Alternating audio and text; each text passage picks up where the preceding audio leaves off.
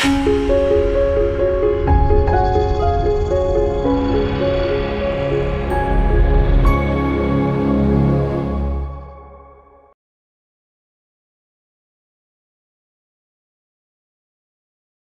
everybody, welcome to Organic Chemistry 2. These are the topics that we're going to cover, and so we're going to do a review of resonance, which is critical for the whole semester. Okay, so you really got to bring that back up to the front of your memory and make sure you got it down. The second thing is we're going to talk about the measuring of the stability of conjugated systems. How do we figure out why a conjugated system is stable? And so we'll learn about that. And then we'll talk about it from an orbital point of view next. So we're going to look at this Huckel molecular orbital calculation, not the formula. That's just way too much than what we need to know. But we'll get the actual outcome from that, and we'll see how that relates to conjugation and how that gives us some information about the stability of conjugation. And then finally, we're going to follow up at the end of this part one, by going over UV visible spectroscopy and going over some of that philosophy and how it applies, again, to conjugated systems. So this chapter is all about conjugated systems. And so that's a good place for us to begin. So let's start by going through a general introduction. And so we'll talk about what a conjugated system is and things related to that. So the first thing is, the most important thing is, what is a conjugation? What does it mean? So let's talk about conjugation. Now, conjugation is referring to p orbitals. So when three atoms, or I should write maybe three consecutive atoms, so maybe that's a better way to write it. When three, whoops, come on, already it's starting. Three consecutive atoms, so they're neighbors, have p orbitals. We say that the system is conjugated. So conjugation is referring to the relationship of orbitals, and in particular, p orbitals. So we're talking about the relationship of p orbitals. P orbitals, okay? And so when a system is considered conjugated, it's because three neighbor atoms all have p orbitals, and they're right next to each other. They're connected to each other through a sigma bond, so through a single bond, right? And so that's the idea of conjugation. Now, the opposite of conjugation is something known as isolated or isolation, right? And that's where there is more than one bond, or there's no consecutive p orbitals, three or more in a row. Three or more, by the way, or more consecutive atoms with p orbitals. Okay, so isolation or isolated systems are where they're not consecutive. So the p orbitals are not next door to each other. They're further away. Okay, so the p orbitals are further away. So you can have two atoms that are next door neighbors that have a p orbital, and that's not conjugated, right? It has to be at least three or more. So if you have that and there's not three or more, then it's considered an isolated system. And I guess I could write that. So instead of isolation, we could write isolated. So an isolated system compared to a conjugated system. Now, there's one more term that we need to know in terms of how p orbitals relate to each other, and this is called a cumulated system. Cumulated. And the way this works is that there is no separation of the p orbitals for each atom. So each atom has no separation. So it's three or more p orbitals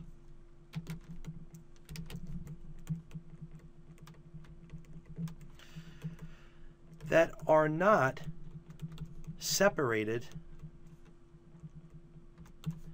by a sigma bond. Okay? So these are the three definitions, and they're all referring to the relationship of orbitals, p orbitals in particular. Okay? Now, all this makes sense, but it makes a lot more sense if we can see an actual illustration, right? So let's do that. So here are three examples. So let's say we have a system like this. And I'm going to draw it 3 times. Now notice what I did so far. Let's talk about that. Right now, I'm laying out the framework of sigma bonds, right? So these are all carbon-carbon single bonds. And now, of course, I'm going to lay on top of that my pi system, right? My double bonds. And so how can I do that? Well, one way is where there's a double bond, let's say here and here. Another way is where the double bonds are like that. And another way on top of that one is where the double bonds are like this. Okay, see that? So these are 3 examples that illustrate the definitions above. The first one, if we look closely, we have an atom here. Let me highlight it. So this atom here and this one here, they're both carbons that have p orbitals, right, making up the double bond, the pi bond. But there's no third atom next to it that has a p orbital. So the next p orbital, or the next atom with a p orbital, is right there on the right. It's further away, so it's not a neighbor. So this double bond here and this double bond there, they're not communicating with each other. They're isolated from each other. So this is isolated. So we can see that this is isolated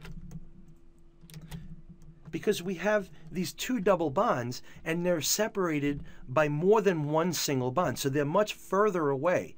And this carbon here is sp3, right? It has only single bonds twice that you look at, plus the 2 H single bonds. And so that's going to break the communication between those 2 double bonds. And I'll show you what I mean. Look at the next one. So here we have a carbon that has a p orbital. That's how it made its double bond. And this one. And then here's a third atom right next door and a 4th one. So this is called a 4 pi system because there are 4 atoms, doesn't have to be carbon, but there are 4 atoms in a row that all have a p orbital that make up pi bonds. Okay, so the fact that there's more than 2 atoms that have a p orbital to make up their pi bonds, that means that this is a conjugated system. So here's a conjugated system. It's a 4 pi system. Every atom that has a p orbital, you count that's in this continuous flow, this neighboring flow of p orbitals. Now look at this last example. So we have this continuous flow. We have 1, 2, 3. So we have 3 atoms in a row with p orbitals, right? So this should be considered conjugated, but it's not. Because if you look closely, this right here, this double bond and that double bond are not separated by a single bond. Notice how this one has a single bond between them? Well, when 2 double bonds are not separated by a single bond, we call this accumulated. It's like it's accumulating, right? It's accumulated system. Now, all these, you could replace the word system by referring to the number of double bonds. I could say this is accumulated diene, right? 2 double bonds, or conjugated diene, or isolated diene. If there was 3 double bonds, it would be accumulated, isolated, conjugated, triene, and so on. But more generically, we say system, right? If we're not concerned with the reference of numbered double bonds.